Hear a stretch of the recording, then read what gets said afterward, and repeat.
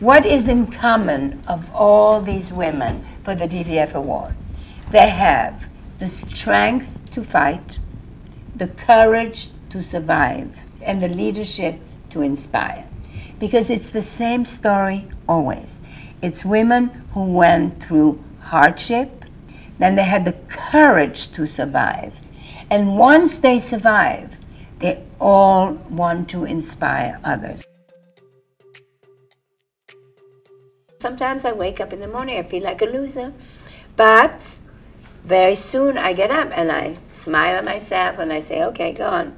You know, it's the relationship with myself is probably the most precious thing I have.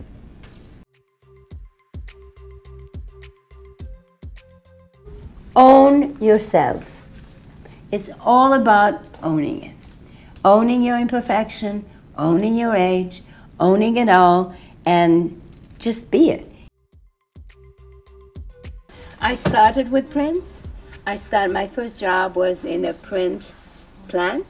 So I learned everything about colors and how you buy an illustration and how you put it in repeat and corrosione versus application and all of that.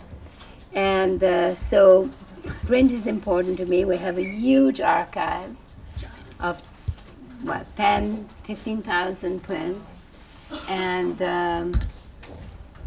Morgan has been with me for 6 years? No, not that long. How long? Is it going to be 4 years? Okay, 4 years. Oh, hello, every day. You know, people have a lot of rap stories. Yeah, I know. Anne Hathaway was actually conceived in one.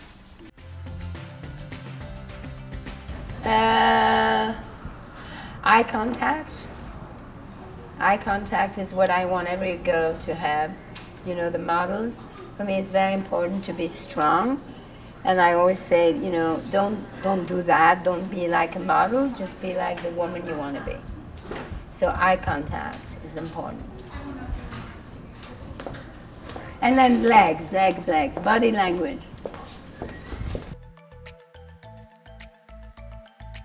I'm always a little intimidated to meet, but what is more interesting is how small I feel after I meet them.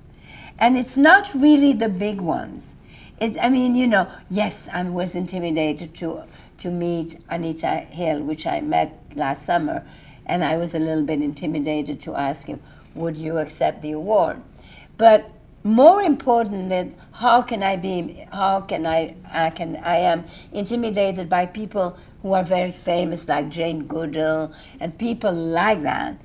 It's much more interesting to see how humbled I am when I meet those other people that no one knows, who do so much work. Martine Rothblatt. Martine Rothblatt is the highest paid woman CEO in America. She founded Sirius. Yes.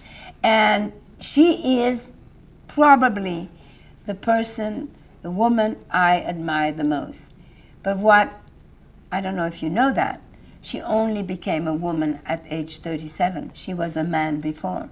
And she's still married to the same wife. She has 4 kids. They have 4 kids together. Her story is unbelievable.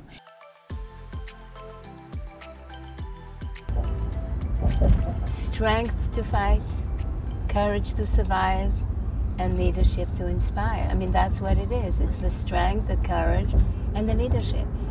Because once you go over it, then you share it. And you are a role model for everybody else. And that is probably the most important thing that women should know. I don't know. I don't get excited. Yeah. I mean, I don't know. When do I get excited? I think seeing everyone together is exciting, yeah, certainly. I tell you, the highlight of all of the awards ever was last year when I was on one side of the room, and on the other side of the room, I could see my 2 granddaughters. One was 17 then, one was 18 then. And the way they were watching the show with so much interest. I mean, teenage girls, they could be on their phone, right? And that, to see my granddaughters so into what they were listening, that was the biggest reward of 10 years. Well, the most important thing to do, I think, is pay attention. Just pay attention. And if something shocks you, do something. If you do something, even if you give just a little bit, it doesn't matter. But the minute you give a little bit, next time you read it in the paper, you will read more.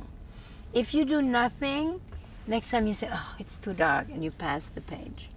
Do you know? Yeah. So it's about, and know, the most important also, know that if you save one life, you save a dynasty. My mother survived. I mean, millions of people died, but she survived.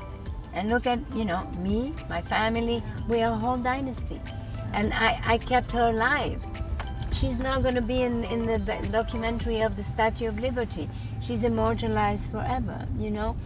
I think those are the lessons.